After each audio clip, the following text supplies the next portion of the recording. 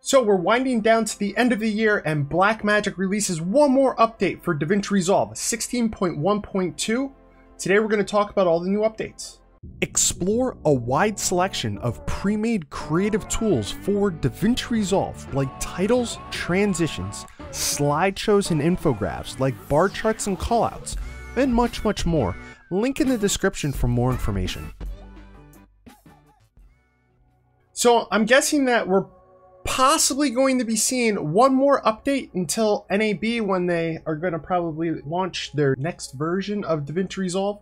And I'm guessing that the update is probably going to be for all of the new Mac Pros. If you got one of the new Mac Pros, let me know what your experience is with it and running DaVinci Resolve on it, because it's probably a beast compared to a lot of other machines if you've always worked with Mac.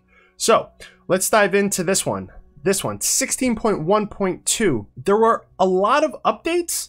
So if you want to see the whole list of everything, I'll have a link in the description going to my website with every single thing listed there, as well as where to download if you want the studio version or the free version. Both updates are free, just like all updates of DaVinci Resolve. So you don't have to be concerned with, oh, I have a license for this. No, if you have a DaVinci Resolve license, you can get every update that comes out. So the first couple of things on the list were mainly about different codecs and increasing their performance. And then I guess Red also worked with NVIDIA and built a new SDK for Red files. So I guess that was also implemented into DaVinci Resolve. And overall, my understanding is that better performance. So that's always a plus. And then sticking with cameras, Blackmagic Raw also got an update. I did make a post on my website about it. If you want the player for Mac, Windows, or Linux to be able to read those files without having to boot up DaVinci Resolve.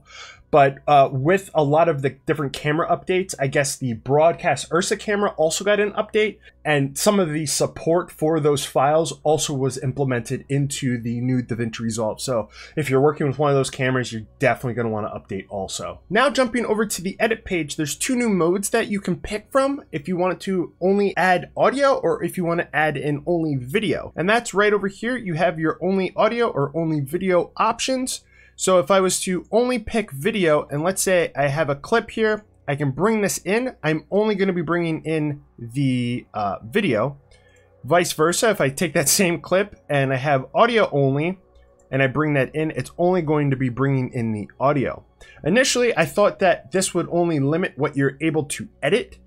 But if I was to bring them both together, and I only have audio right now, I can still cut both of them if they're not selected, and ripple both of them as well. So I was a little confused at this, and then I realized that if you're working off of the strips, that might make more sense if you're only picking little pieces off of these and bringing them in to only have audio or video. I still have the mindset of the edit page, so some of this stuff is a little hard for my head to wrap around, but those are the two new options that are there for bringing stuff in. From my understanding, that's how that works. So then the next one is the ability to add in and out points on the cut page. So I can take, like, let's come into this clip a little bit. And remember our markers here. When I add an in point, now I have a new marker here. And I can come over here and make an out point here. So now I have this little area right in here. And let's say I wanted this particular clip here. And I have like my in point where I want it to be, but I only wanted it right in there. Where I click this and lay it on top, and it'll only fill up just that little area and use just enough of the clip to fill in there if I wanted to. So that's the new in and out points. And then also using one of the edit tools to add it on there. I also, if you noticed, I did video only, so I didn't add in that audio there. So that was something cool that you can also do as well. The next one is support for audio while trimming. And this is pretty cool. I don't have my audio set up correctly right now. Or actually, yes, I do. So as I pull this, we're playing audio as we're rolling it in. So we could say, okay, I want to, bring it in right as he's talking. And I think that that's something that I'm actually really gonna like. Once you come over to the edit page, you're gonna see this right here, and you might be like, what is that? And at first, I didn't really understand it because it works kind of weird. Let me explain. If I click this zoom, it zooms in, I can see everything. If I click this zoom, it zooms out. Okay? So I'm clicking this one. This is the full extended zoom. It zooms in. I click this one, it zooms out, right? The third one, we'll come back to that. But these two, this is how they work, right? Now watch this. If I take everything, I throw everything that's on my timeline on here, so my zoom, or my timeline overall is bigger. I click this button, it zooms out. Now when I click this button, it zooms back in. Now this one zooms out, and if I come over here, I zoom in a lot. Now I can only see this little bit, and I can see the whole thing. So that's weird. I don't understand that functionality currently, but that's kind of weird. This third one here is a custom zoom. So that is just using this controller. If you come to one of these and you start moving this, it's going to automatically jump over to this one. Something else is weird. So if I was to, let's say I zoom in a lot, right? So that's the custom zoom. So this one and this are kind of working in together, right?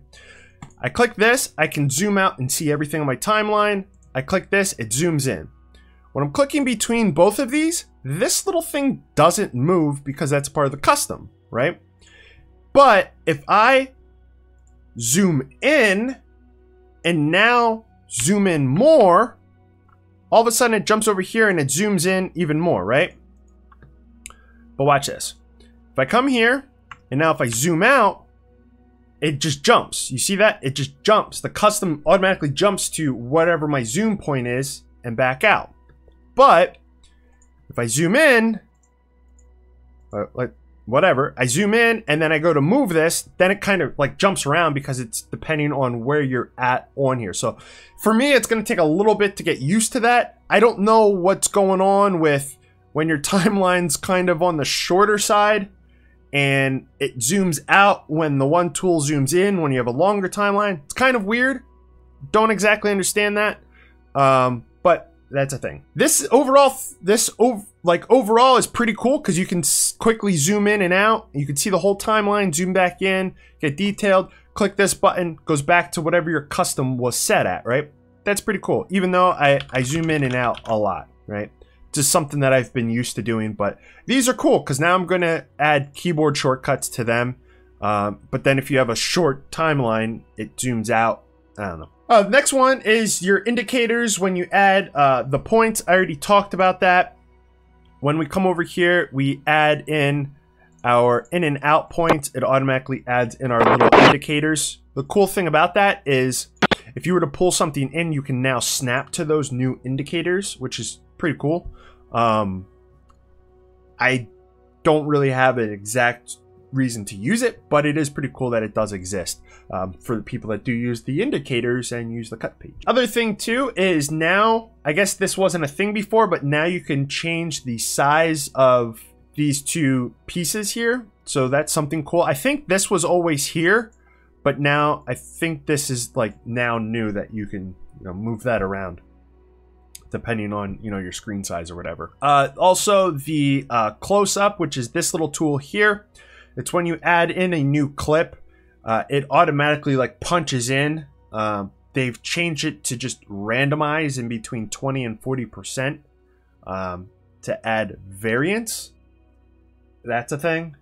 I guess it's going to speed up some people's workflows. I feel like with it zooming in at different ranges, it's going to make people do extra to reframe up things that need to be framed in, especially if you're doing a 40% zoom. And then there was a bunch of updates with the keyboard. I don't really have the keyboard. If you've seen my Instagram, I talked about the new keyboard that I have to go along with all of the white aesthetic that's on my desk as well. I like this one. It has German switches in it, like key switches. Feels really good. I like it. But yeah, one that lit up, you know, so that's why I went with this one. And the other one is kind of expensive. I haven't been able to test this one, but there's been improvements for the collaborative projects. In the future, I might be doing something with collaborative projects, so let me know if that's something you guys would be interested in, and I might try to get the ball rolling a little bit quicker on that. So The next one is about monitors, and I thought this was like display monitors, but when I was digging into it a little bit more, this is actually, I believe, audio monitors. I could be completely wrong with this because both things have changed a little bit. So if I come up here to workspace and I come down to like the clean feed, now this is if you want like one of your displays to be full screen of whatever your project is, right? They changed these to pick up whatever the monitor is outputting as a device tag, right? So now it just says, like for the monitors I have, just generic PMP monitor 1, 2. That's what I thought it was, and I dug around and I don't know how to change the names of these, so I don't think it's that. What I think it is if I come into preferences and I come into system and come in here to video and audio, when I look at external monitors as well as monitor sets, for these, you can rename. So you can rename these. So if you have something and you're using Fairlight a lot and you have like a bunch of different monitor setups, that would probably be a good thing to be able to rename some, right? Especially if you're using more than stereo and you know you're like 7.2 or whatever. That would be something that you might want. I don't know. I don't really use that kind of thing. So I think that's what they were talking about though. There was a couple of things with like color grading, but I feel like it's kind of not really for my audience. It was more about like Dolby Vision and stuff like that. Being able to copy midpoints. If you never use Dolby Vision and like HDR10 plus, that kind of stuff, you need to have like specific hardware to be able to properly monitor that stuff. But if you were ever interested in playing around with it, you come over to your project manager, you come into color management, and you scroll down a little bit, and your Dolby Vision, to be able to enable that, as well as your HDR10 plus, it's there. But like I said, if you don't have the proper hardware to monitor these signals, you're not going to be able to get a, you know, a look that is going to look half decent when you output it to different other displays. So I wouldn't play around with it unless you have a project that specifically needs it and you have the ridiculously expensive hardware to be able to properly use that stuff.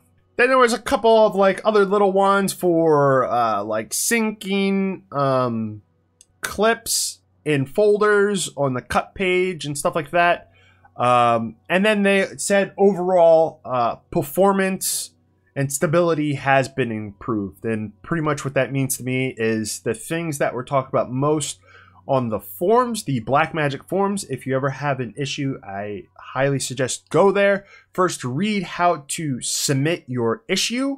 You know, they want to know your hardware. They want to know exactly what it is that happened so that they can recreate it. But the things that were posted there most are the things that they then dive into fixing stability issues and stuff like that. If you have a system that does meet the system requirements, first off, you have to be able to meet the system requirements and have an ongoing issue with something. You post it on there, they get enough of those. Those are the things that kind of get fixed.